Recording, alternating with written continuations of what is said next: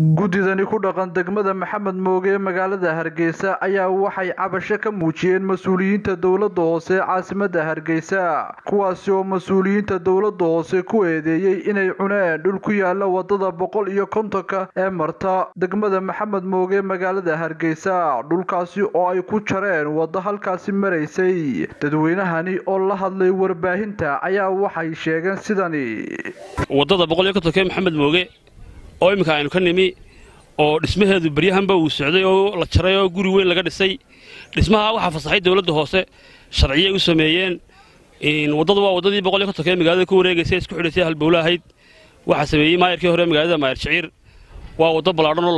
loogu talagalay mustaqbalka caasimadda inay ka saarto culayska gaadiidka ee magaalada gudaheeda si baabuurtu dusha u maraan wadada waa la jaray golaha deegaanka ee caasimaddu way jareen dhismaha ka socdo imika waynu aragnaa waxaanu leenahay madaxweynaha jamhuuriyadda Soomaaliland wasaaradda hawlaha guud iyo cid kasta oo ay khusayso dhismaha la joojiyo wadada in la xidhay xaafadda loo furo hadii maalin walba wada la cuno waxa imanaysa in maalinta dambe nin walba hormarta uu isna dhisto marka waxaan ka codsanaynaa odayga u weyn in dawladda Soomaaliland ee madaxweyne Muuse Biixi inuu soo eego oo wax ka qabto hawsha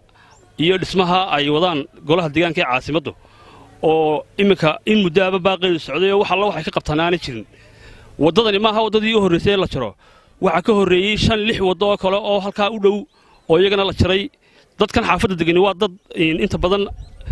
u shaqo taga suuqa warma hayaan gelinka hore markay xaafadaha kala lahaan ka dambe dawladda hoose soo gasha markay soo gashana wadooyinku bay jiraan sida kale marka waxaan ka codsanaynaa anagoo ku hadlaynaa afka xaafadda in wadadana loo furo wallahi barakaatu waxaanu ka hadlaynaa cabashooyin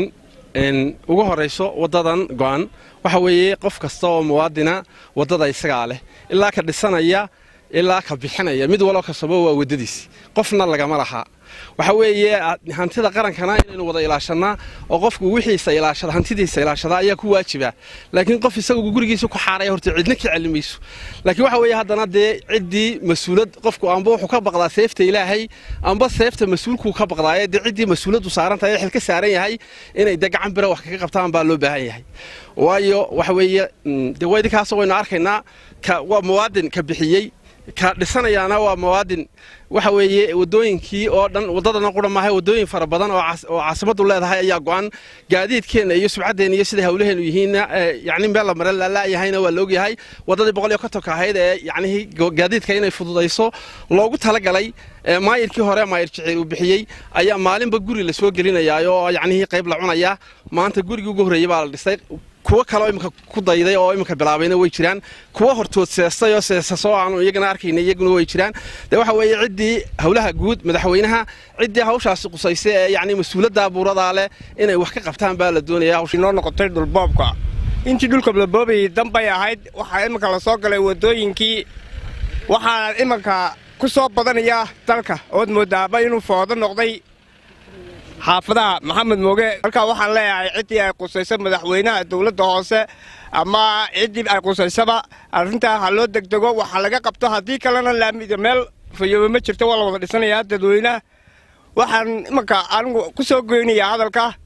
shaqo laga qabto hadii kale hadhow yaan meel dheer laga deeyay waxa xusid mudan in dhulkani ay ka cabanayaan gudida degmada Maxamed Mooge magaalada Hargeysa ay dhawaan tageen mas'uuliyiin ka socda xisbiga mucaaradka ee Ucud mas'uuliyiintaasi oo soo eegay dhulkaasi inay warbaahinta ayaguna u sheegeen inay dhulkani ay cuneen mas'uuliyiin ka tirsan dawladda hoose caasimadda Hargeysa kuwaasi oo sheegay inay mas'uuliyiinta dawladda hoose caasimadda Hargeysa ay si degdeg ah uga soo jawaabto sababaha keentay inay dawladda hoose ay si gaar ah u fushato